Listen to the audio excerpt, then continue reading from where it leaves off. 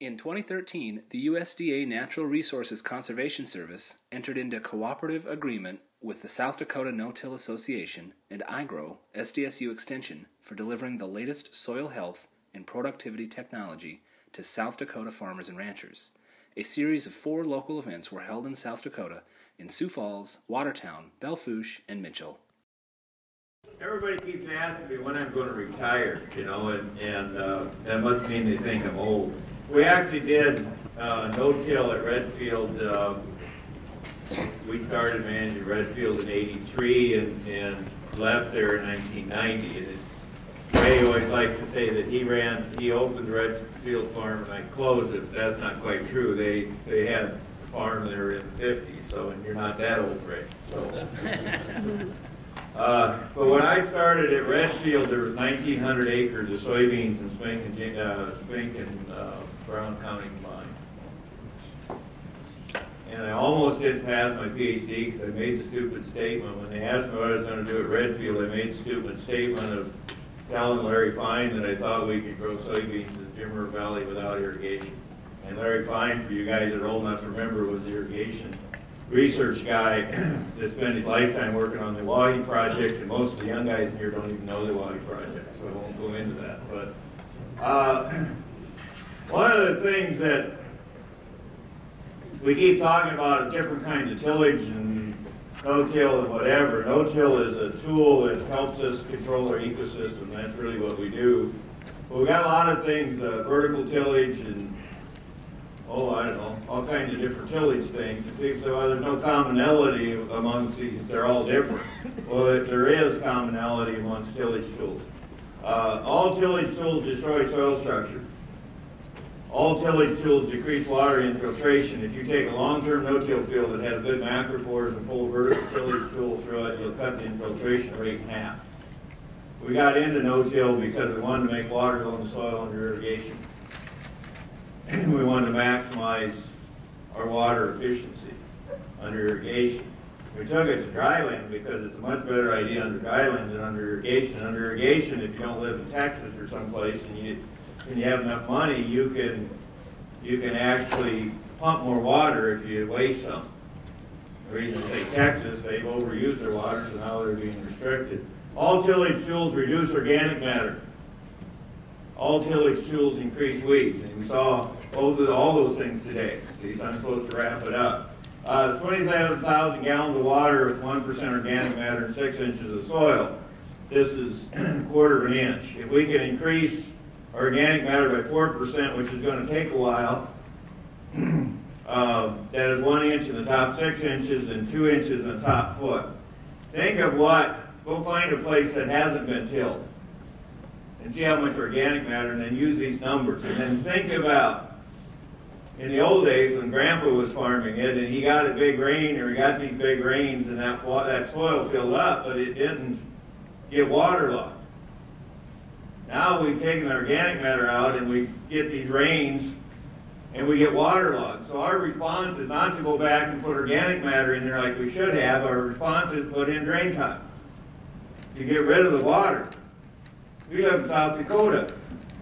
When Ruth and I drove down here today, we came from Chamberlain to Mitchell. I grew up in Platte. I spent a lot of time in this circle. Kind of like when them moose show up from Canada, they're looking for something. When you're an adolescent male, you do a lot of traveling around. So I did that. I obviously wasn't successful. I go all the way to Canada to find a wife, but it gets dry here, and we're doing a better job of managing water, but we're not Iowa. And Iowa is starting to get in the same thing. Just think about how often they're too dry, and then they're too wet, and then they get flooding, and then they're too dry, and then they're too wet, and then they get flooding. And we get flooding because the soils aren't holding the water like they used to. And sooner or later, somebody's got to tell the truth. I know you guys do manure here. We can put manure on in no-till. Compost can be, that's a composter, and young kids could make money running around farm to farm and doing this, right? That's not a real fancy thing. It can be injected with a lot of our low disturbance openers. You put it in air seeder, screen it, put it in air seeder, and go out and put it on. It can be applied on the surface under a growing crop. Liquid can be applied on the surface under a growing crop. That's the way the Danish farmers do it. I got some more Danish people coming here. They have to do that. It can be injected with a low disturbance opener. It can be applied on the surface legally in South Dakota if you're a long-term no-tiller, but you lose a lot of the end. And then putting cattle on the land is the best way to do it. Okay. Now, one of the big controversies this year was pheasants.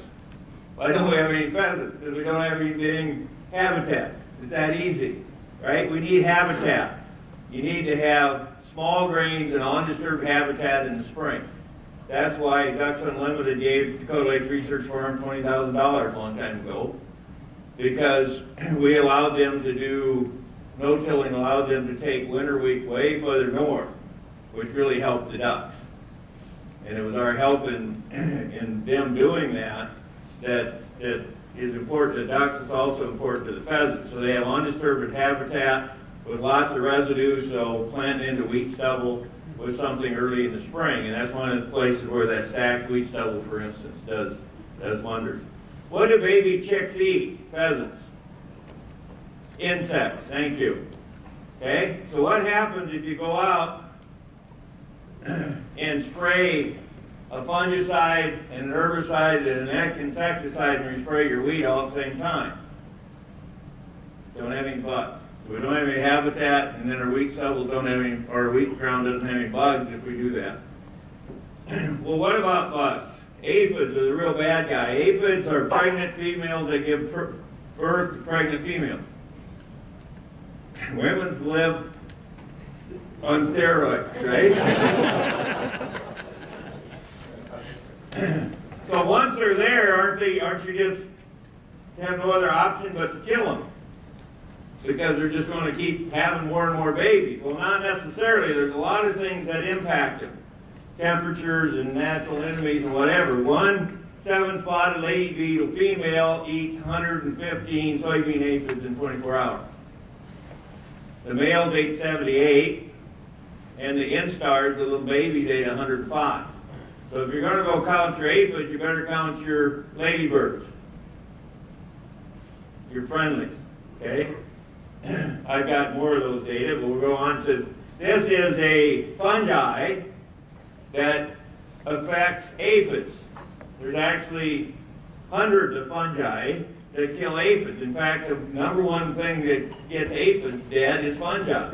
So if you go out and spray a bunch of fungicides in your soybean spring just because it's going to make it look healthier, and you put a little insecticide in it too, you're going to kill your friendlies and you're going to kill your fungi.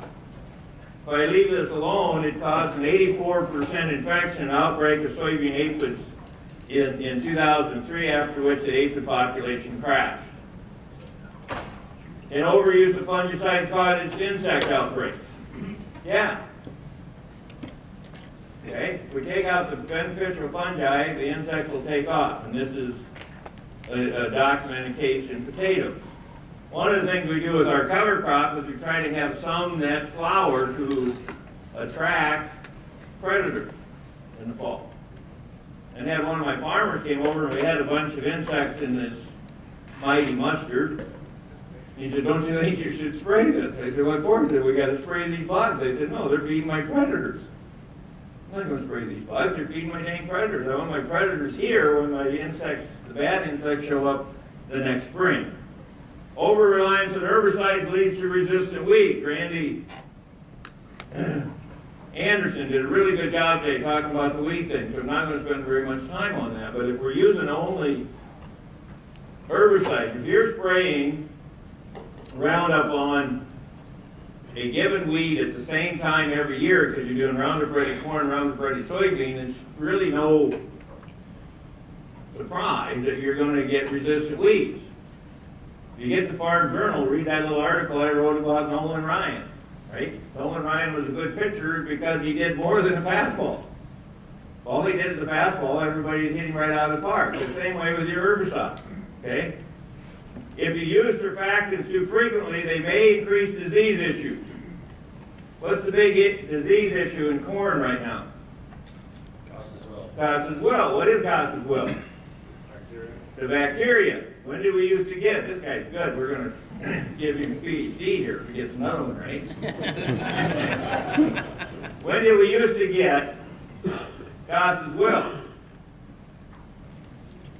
Hailstorms, windstorms, dust storms, something that damaged the waxy leaf on the corn. When did we used to get bacterial blight in wheat? When we had something that damaged the waxy leaf on the wheat. Same way with bacterial diseases on soybeans. What are we doing now to damage the waxy leaf on the plant? We're using surfactants. What's the number one thing that makes the dealer the most money? Surfactants, insecticides, herbicides, and fungicides. Surfactants are the most market. Fungicides, herbicides, and insecticides cause collateral damage. They are disturbance, just like tillage or anything else. We're trying to use chloride to take care of some of the tan spotting things. And I think Ray thinks it's important in corn as well, right? So to have our chloride levels up to keep our disease levels down. High disturbance technique, increased weed pressure. Randy talked about that. They cause tillage erosion. And yeah, Anthony talked about that. Okay, so I don't have to. Sanitation, rotation, and competition are primary methods of pest control. Herbicides are only part of sanitation, keep weeds from going to seed. They're only part of competition. They keep that weed down until I can get a good crop canopy. That's all I need to use herbicides for. I don't have to kill something. I just have to knock it down until my plants, my beneficials, gets ahead. Pesticides are only part of sanitation. They're only part of rotation and competition. Fertilizer placements are really important to give my crops a head start.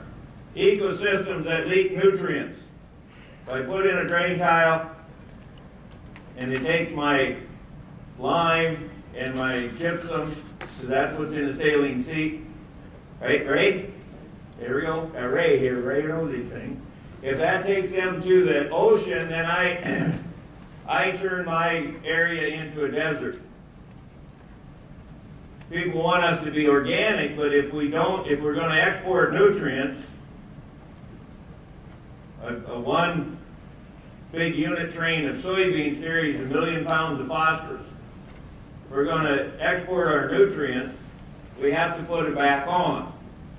But we export them if we let them go out in drain tile. We export them if we let them go down where we can't recover them. We export them if we sell them and don't replace them. Saline seeps are symptoms that you don't have your nutrient water cycling right. What you need to do is cycle your nutrients and water. Now, nutrient placement is part of cycling in that I put it where my plant's most likely to get it instead of where it can go away. I'm a farmer. I take sunlight, water, carbon dioxide, and turn them into products we can sell. That's it. And who said that first this morning? Ray did. See, these guys are really good. Right? Because you're eating sunlight. Concentrate on having your soil moist during the dry part of the year. Think about that. You know, we're so worried about having it dry so I can be the first guy done planting. And I've got a guy kitty corner across the road from me that beats up this little 40-acre patch and gets it planted, got all his fertilizer on it, and boy, it just dark green and pretty at field day, end of June. Irrigated, gravity irrigated corn. And everybody comes in and they look at my corn where it's got the stubble behind it, doesn't look as big, it's actually just as big, but it doesn't look as big. And they go, that guy's corn over there is better than yours. And I've begun now to just say, oh, you harvest corn in June? And look very confused and walk away. So we want to dry during the wet part of the year. That's what everybody wants, but concentrate on having it wet during the dry part of the year. Concentrate on having the soil cool during the hot part of the year. Because roots don't like hot soils. And they don't function. These microbes don't function well in dry soils or hot soils.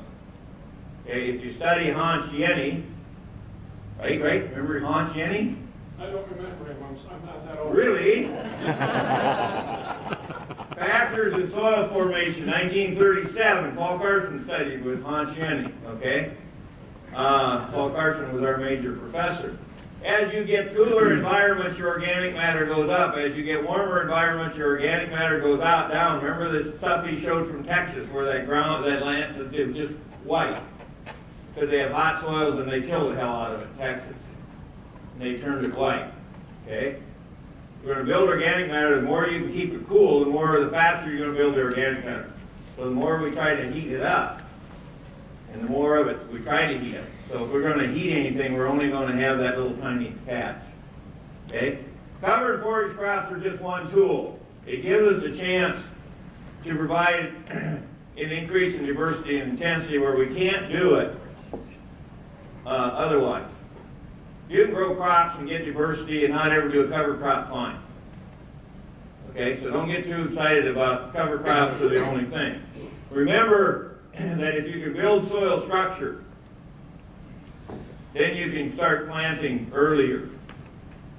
If you get stranded in the back 40 in the rain, you drive home across the pasture to plow the field. Like you guys have seen me use this for 20 years.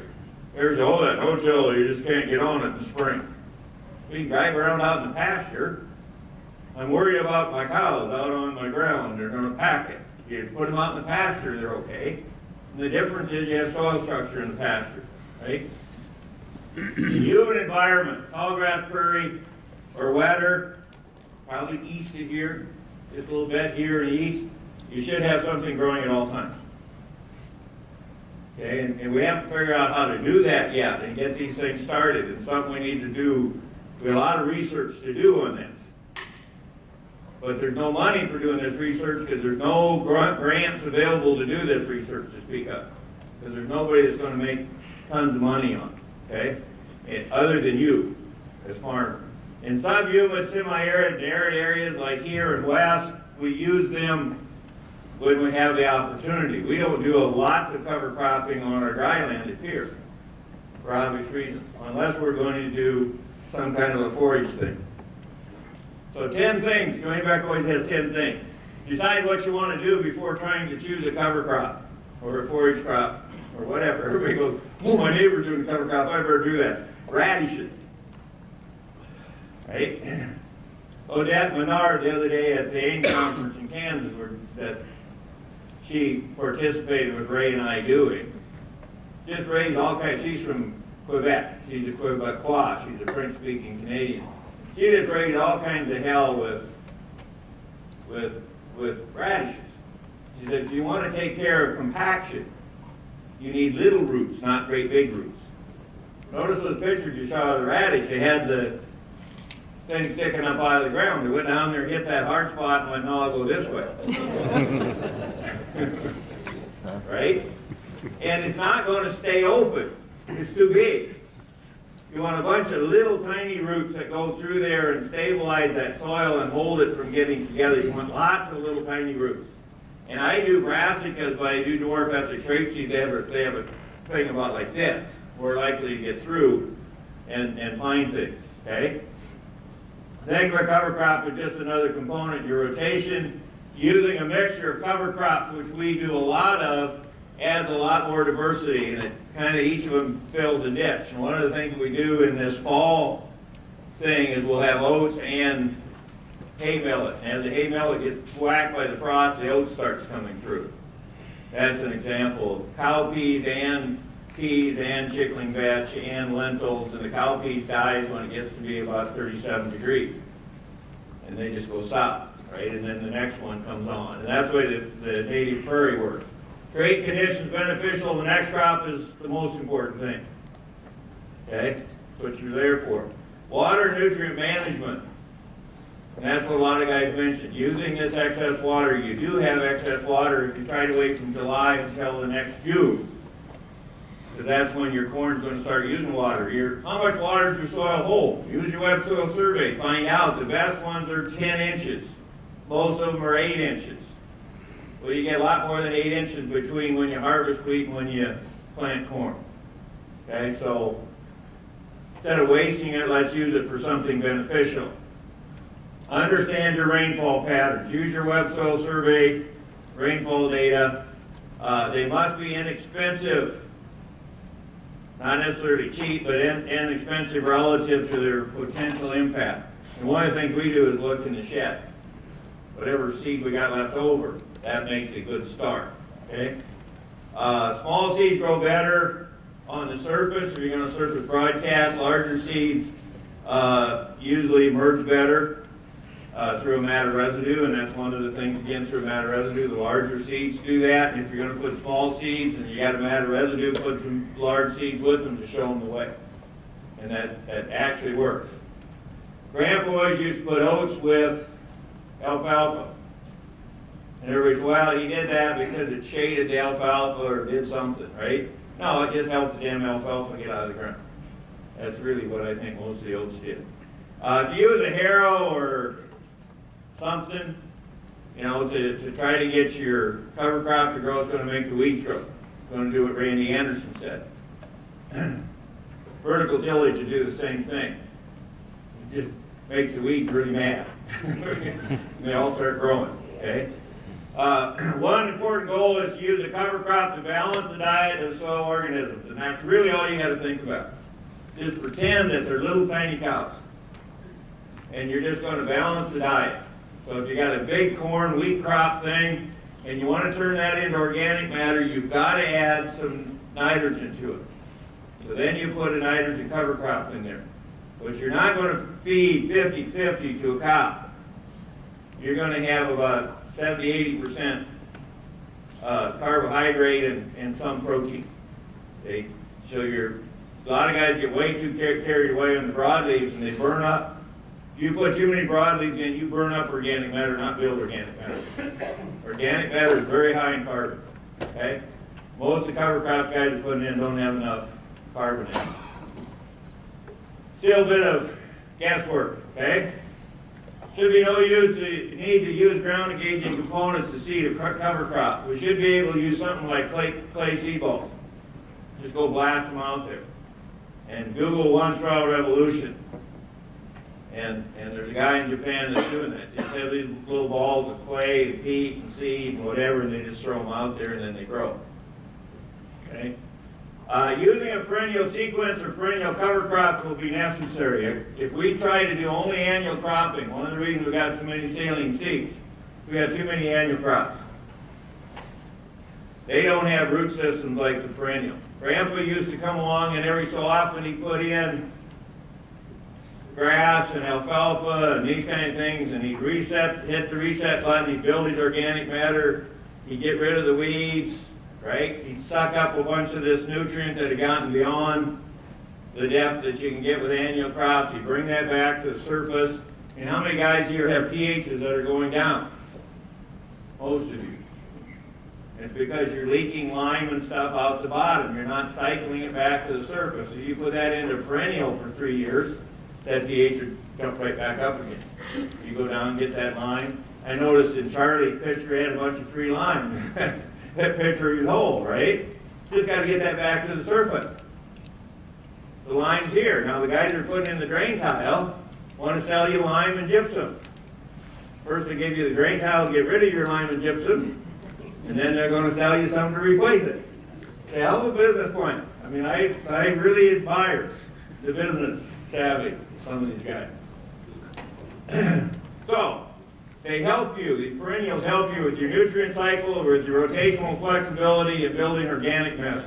Do all these things. Strip till still has some proponents, right? Is it, when are you going to do it? If you're doing all corn beans, there's no time, right? Is it a fertilizer response or a closing wheel response? And Anthony talked about the closing wheel thing.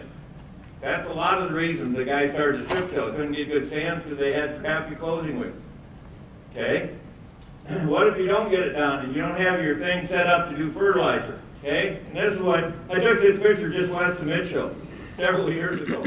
And I love this one because I go, this guy, you know, he's got this thing here, this is his strip till, and he's going to try to, Charlie talked about trying to follow their stuff, right? Because the RTK wasn't right, see? This guy had auto steer. Auto steer better than that. See that?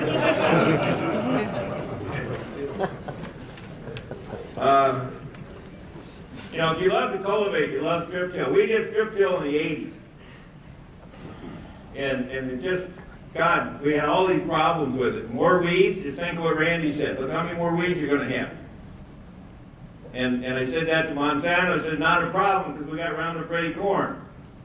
Okay, well now it's a problem, right? So, okay, now, and if they do it right, strip till here made a little bit more than no-till, but what they're doing is they're doing a different fertility treatment. They were putting extra phosphorus on the strip till. Okay, so they put a bunch of phosphorus down plus a pop-up. And I said, okay, let's do it the same. Or even here, they didn't make any money on it. And if they did it the same, you have to compare this one to this one. These are the same. Well, no-till one. Okay, the other one's a fertility difference, see? So, let's do it all at one time. That way it's done. We've done this for years. I've never not done this, actually, since probably the 80s, where we put our fertility on when we plant.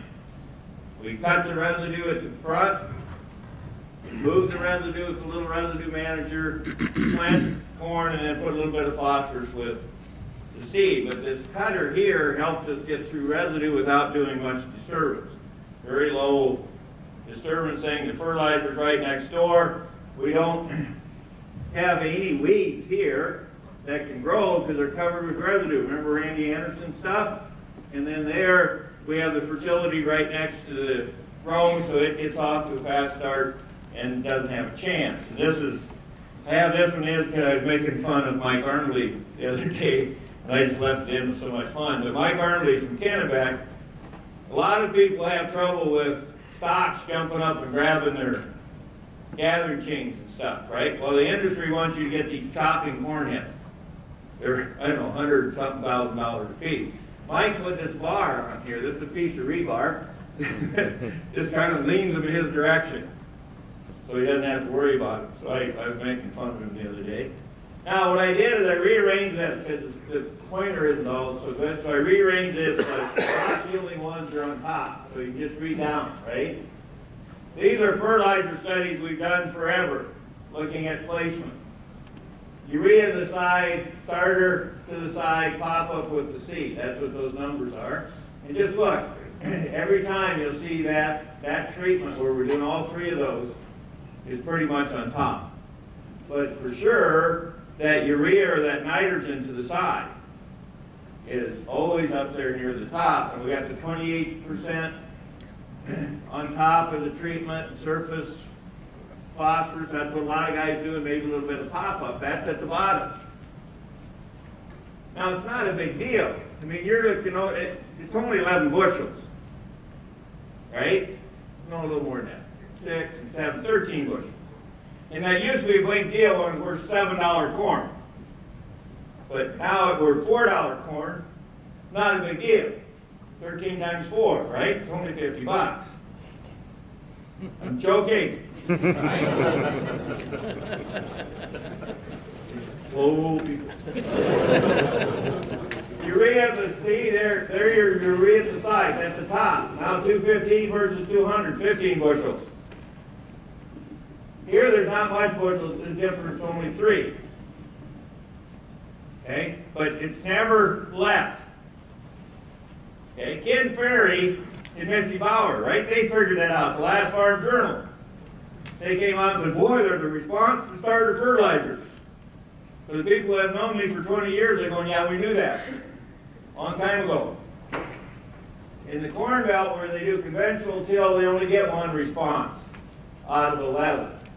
But they get 8 out of 11. This is old data. We've known that for a long time. One of the problems with no-till is people try to no-till without fertilizer placement.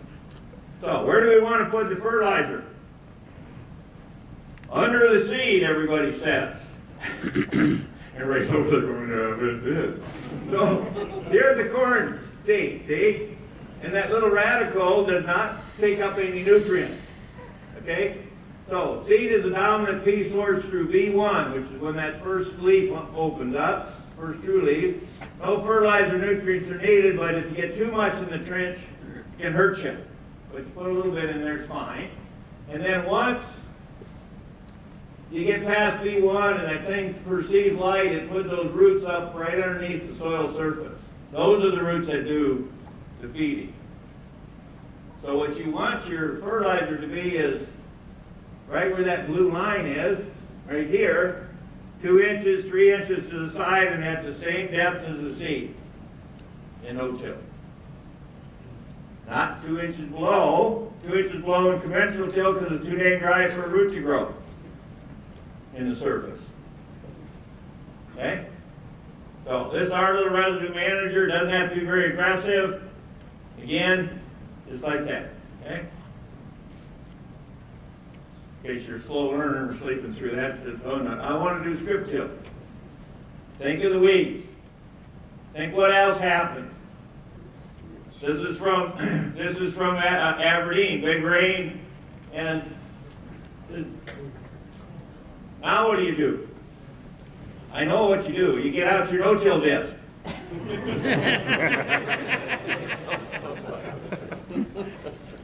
Doesn't this make a lot more sense? I mean, I just don't understand why we're doing all this stuff. This is our closing system here that we use. It's one we've designed. It's got a vertical wheel instead of the Keaton. The Keatons are okay, but I don't like them much. We've got a vertical wheel. We think it's better. But notice how close these are together at the back. That gives us clearance.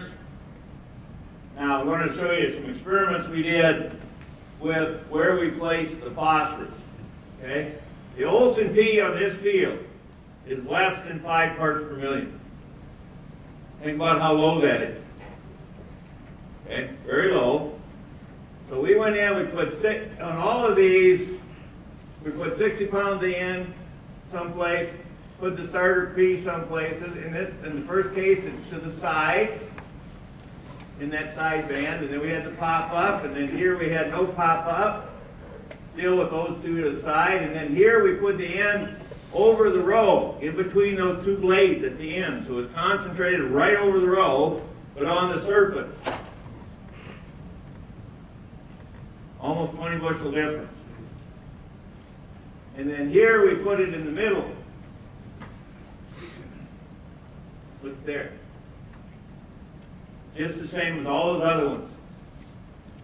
Get it in the ground, get it in proximity. Now, let's look at if it's an N thing or a P thing. So we put, in this case, we put all the nitrogen in the side band. Okay? So those are all the same. And then we put starter P in the side band, or not. See, so the first one we had, or the pop-up. So the first one we had no starter P, a little bit of pop-up, 212. Starter P and pop-up, 206. Right? Starter P, no pop-up, 206. No phosphorus at all, 204. 5 parts per million. What's happening? Ray's shaking his head. How can that be? But think of what Mike said. Mike Lehman's talking about all these hyphae out there that we have now. This is 20-some years of no-till. They're out there helping us get phosphorus from the soil. There's actually several hundred pounds of total phosphorus there. What the Olsen test is telling us is that it's not in this real soluble form. But we have quite a bit of phosphorus here. And it just helps me get that. Now, if I went out in that field and did tillage and killed the mycorrhizae, and then did this test, I'd get a huge response to phosphorus.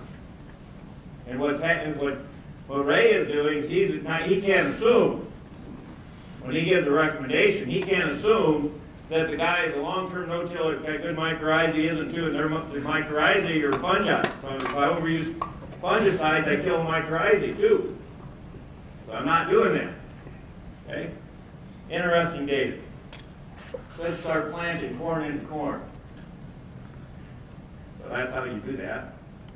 We do have auto steer. Keep the residue in place from last year's crop until this year's crop is established.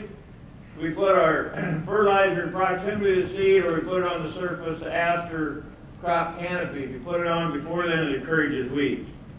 The three key factors are available nutrient, moisture, and roots. What I have is very, very big root system.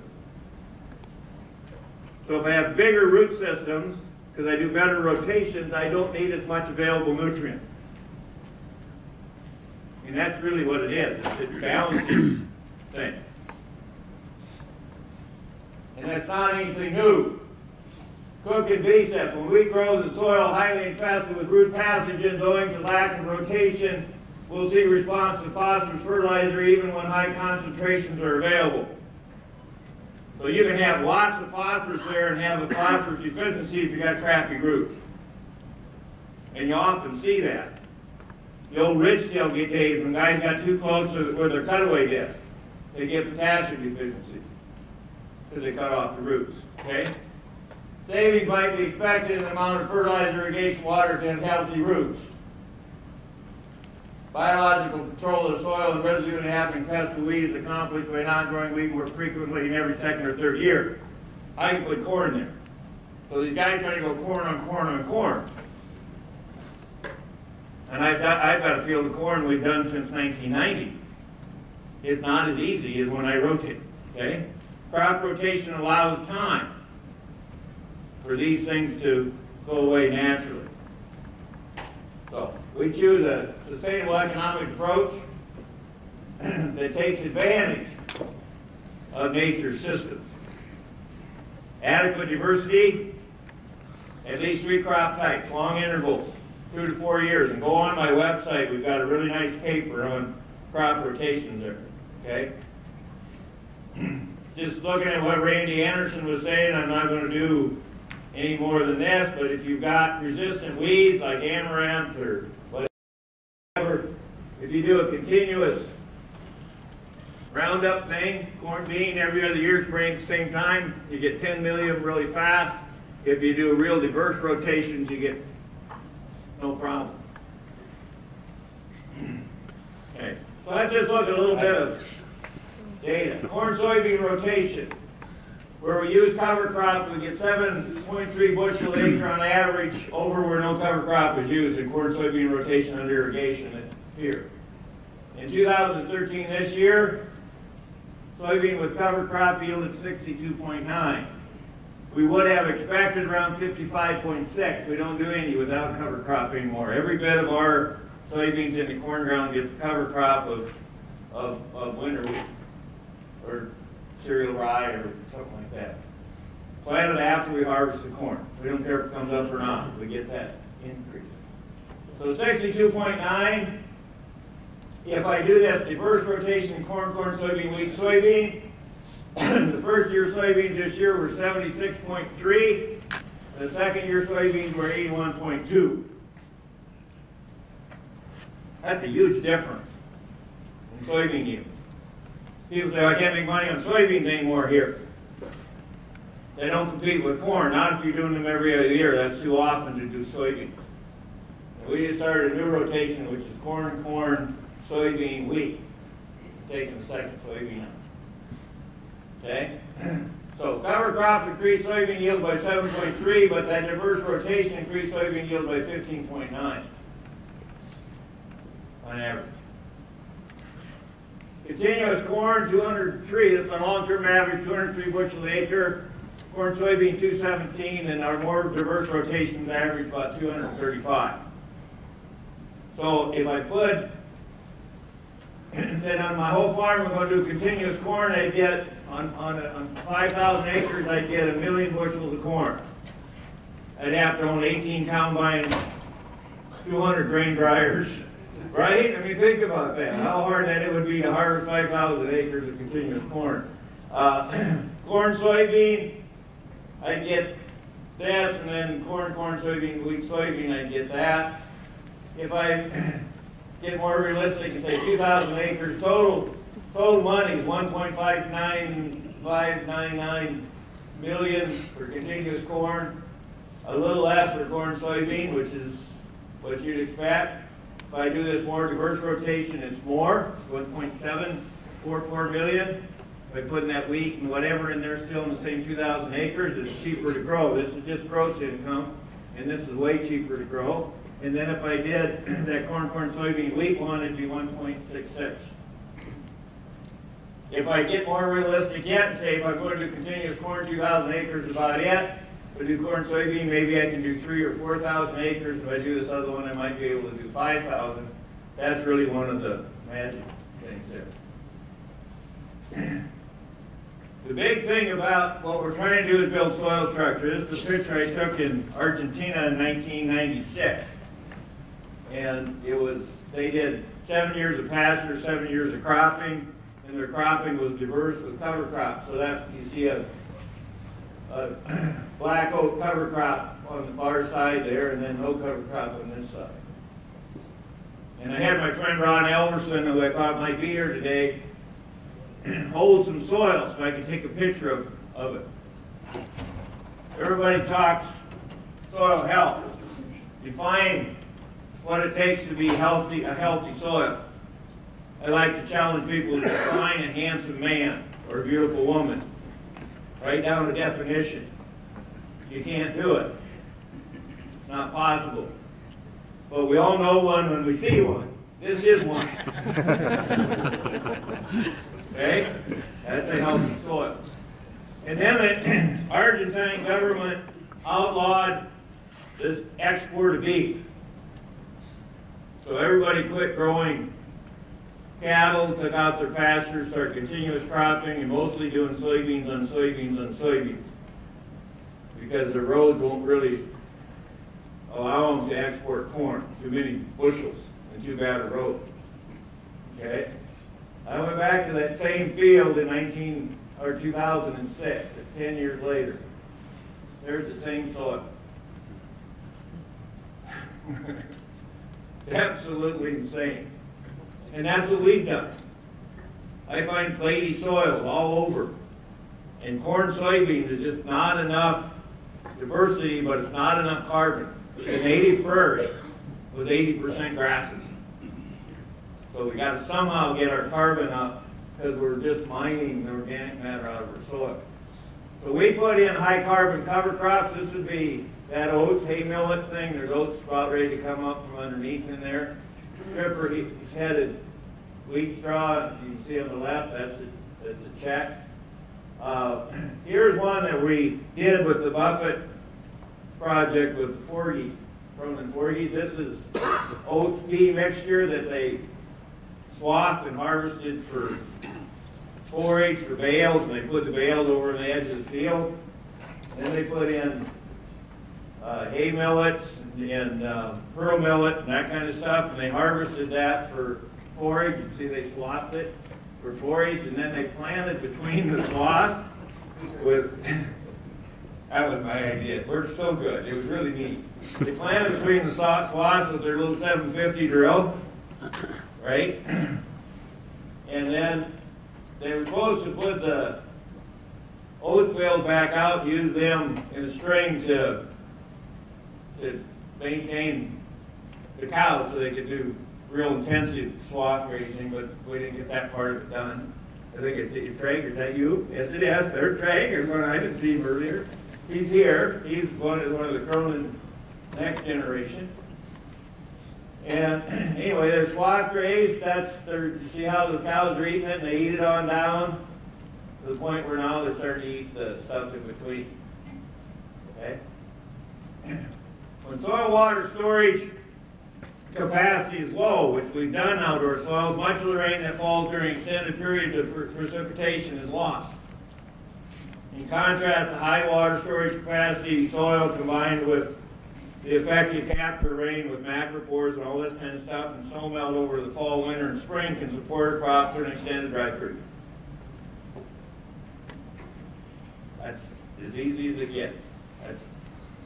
Within all texture groups, as organic matter increases from 1 to 3%, available water capacity approximately doubled. When organic matter content increases 4%, it then accounted for more than 60% of available water holding capacity. Okay? of the things you hear. Again, this is that corn, that straight corn. They're going to cut this for silage, and this is corn with soybeans planted in between, both without nitrogen. Mycorrhizae allow the corn to get nitrogen from the soybeans. That's the way it works in the prairie. Okay? Here's our alfalfa that we, in our continuous corn now, under irrigation, we have an understory of alfalfa. And that's my perennial cover crop.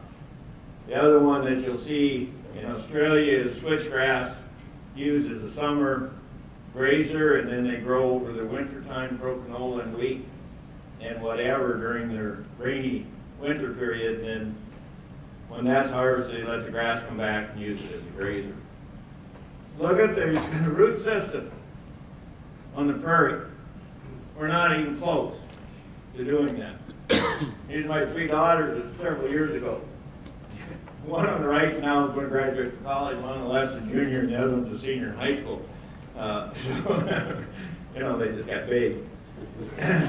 Why do we still have people who don't use no-till rotations or have livestock? What's the problem? Because we got the technology to do this. We know how to do it. Some political or whatever. Could it be that the total subsidy for crop insurance in 2013 was $14 billion? Federal government subsidy was $14 billion for crop insurance. Well, that's a small part of the farm bill. Big part is SNAP. Well, there's 14 million people that get food stamps. They get $80 billion a year. That's $1,700 per person. I don't think I'd want to try to feed myself on $1,700 a year. Crop insurance, there's 1.2 million crop insurance policies with subsidies. $14 billion, so each of those policies average $11,700 worth of subsidy.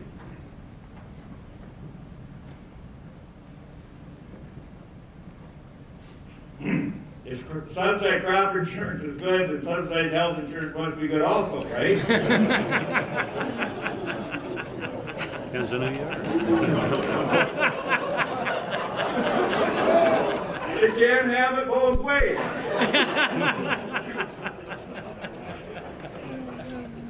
Chet and Charlie's mom's a very dear friend of mine, and Wayne. And we're having this discussion, and they put this to Janet one day. And she goes, well, they don't subsidize crop insurance. I go, yes, they do. She says, no, they don't. I said, yes, they do. She said, no, they don't. I said, ask Chet. So I asked Chet today if he had that discussion. He said, he hasn't had that discussion with you. She said, you must believe me, yes. But maybe not. The total, $14 billion for subsidized crop insurance. The total federal budget for agricultural research last year was $2.6 billion. 1/6 as much.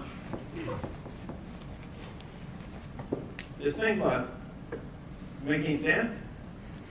1.3 billion of that were in short-term grants, the NIFA, from the federal government to the states, and they're 1 or 2-year grant. USDA, the guys like Mike Lehman, and the direct grants to the states, that used to be the way they supported research, are the other 1.3. So the only long-term research is that little part of that 1.3 that comes out to the states. So, is an answer to give the crop insurance subsidy or part of it to the states as a direct grant, let them work on research on developing these sustainable systems, alternative energy and such? Would we make that trade-off? Say, well, if you're going to spend that money, let's do this instead. But you got to ask for that. Spend some of that money educating the public on what the good growers are doing. So you don't have people asking Ray for organic farming, not understanding what's going on. Ecosystems are connected. We can't just ignore what's happening in China and the rest of the world in terms of pollution, because if it pollutes them, it's polluting us. So take the E out of ET and take the T out of can't. Let Mother Nature do it. Thank you.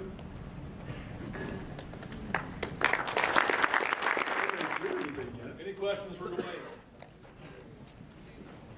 Yes, sir. Dwayne, I realize you're out by Pierre and stuff, but you know, the problem we run into is we've got some soils that are kind of heavy and wet without any, and maybe if you're in the no-till system long enough, but I mean, we get those big rains in the spring, and without some sort of airing it out, you lose a couple weeks of planting time or delay it that much. Sometimes it's a trade-off to run some sort of minimum tillage. I mean, I don't know. You got an answer for that? Well, you got to remember, I started this at Redfield on lacustrine soils, and lacustrine soils are old glacial lake bottom. Let's start with that. So I'm very familiar with what you're talking about, and I grew up flat. And the big thing is soil structure. So if you're really challenged, you got some challenging soils, the first thing you got to do is probably throw them in perennials for a couple of years, and then come on to that. I mean, the guys that had the CRP have a perfect chance to do that, but you got to be building soil structure. The thing we would do is we'd start with a couple of years a week to really try to build soil structure. Spring week, winter week, and then you're planting.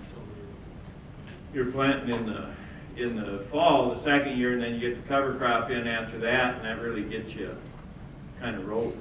That does make sense, because I mean, I had some CRP that came out, you know, it was a wet year and no-tilled into it, and like say you could, if you had good flotation of the tractor, you could drive through standing water to seed it, and you know, for the most part, it turned out pretty decent. Yeah, and you notice the size of the tires on that tractor one.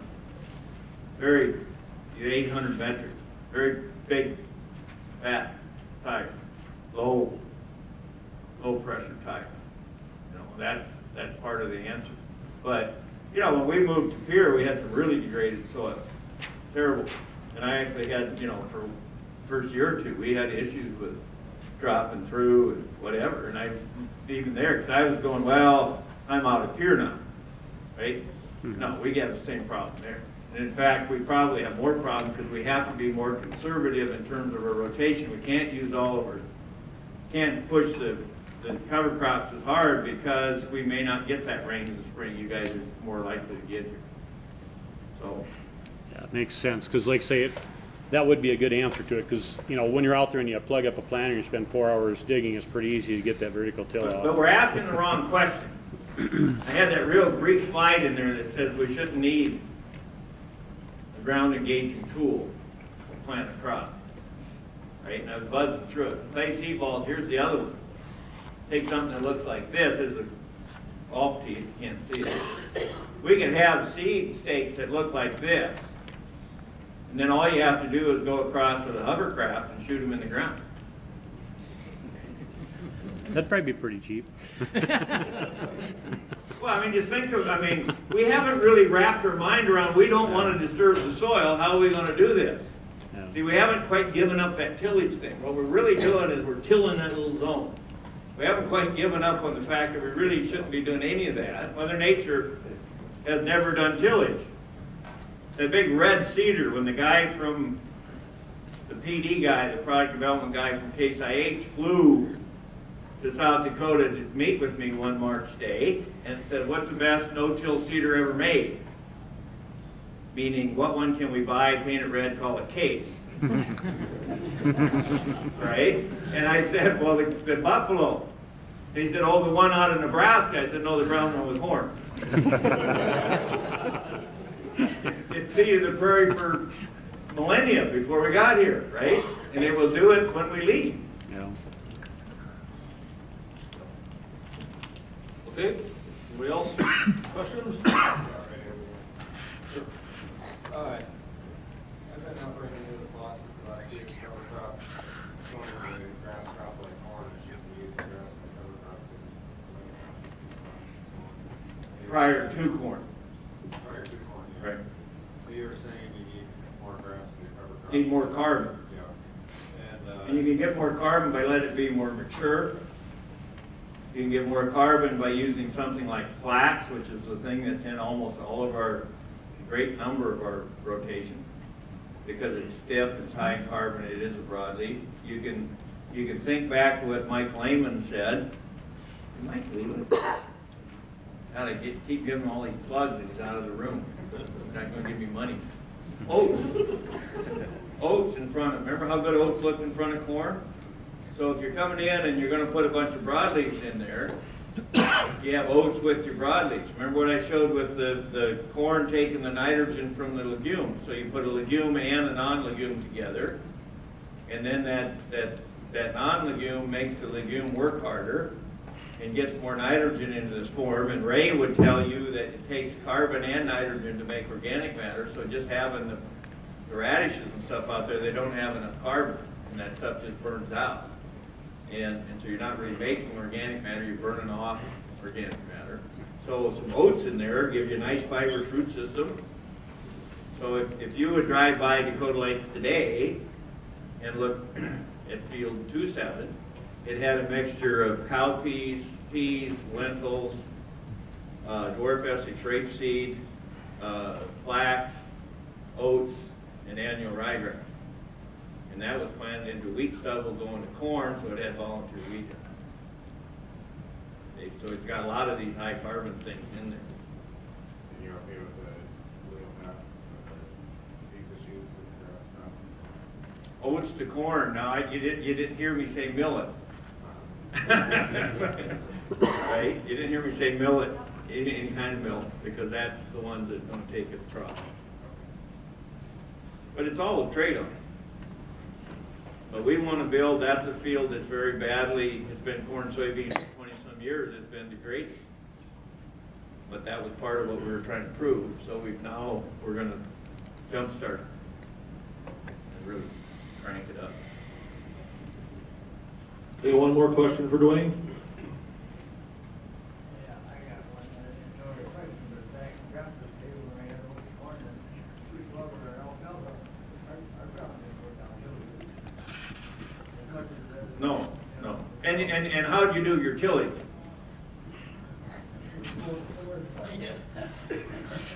I told somebody I'll give you an M or an H with a steel seat, and you can go with an M plow when you want to. And no radio, right? But you know, one of the things that, and I'll do this and I quit, but my grandfather who homesteaded in Brule County, when he planted his oats, he had sweet clover with it.